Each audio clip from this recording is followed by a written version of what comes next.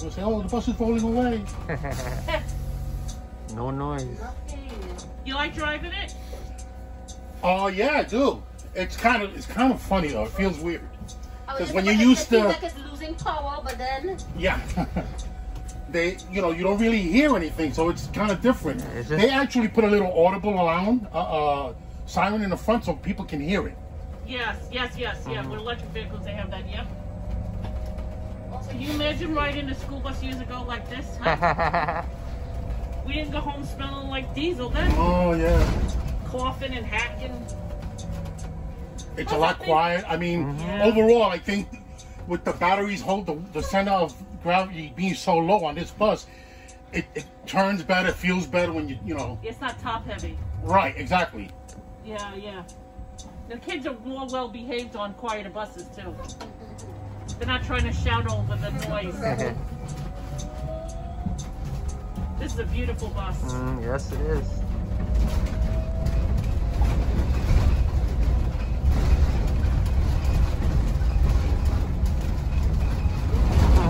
The only thing about this model is the suspension is a little harder because I guess this is the demo. Oh, yeah. Okay, so they didn't put the air ride in the back. There's no air ride on it. That's like a little rougher than the because we've had a couple here with the airbags. As a matter of fact, I was telling him that the county sheriff's bus I just left. Yeah, that one. That thing rides so beautiful. Like a coach. Exactly. Like a coach. Is that the sheriff one? Yeah. Oh yeah, that's the full electric too? No, that one is not electric. That one is actually diesel. But that's a suspension that, I mean, when they put it on this vehicle, it's gonna ride like it's a coach. Be unbelievable. I love the wind.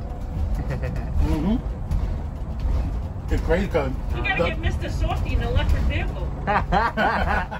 You know, there is a food truck that makes pizza that runs on natural gas. Okay. Yeah, they're always at like state parks and events. So there's no, you said no air, no air ride. There's no air ride on this vehicle, this particular vehicle. And why?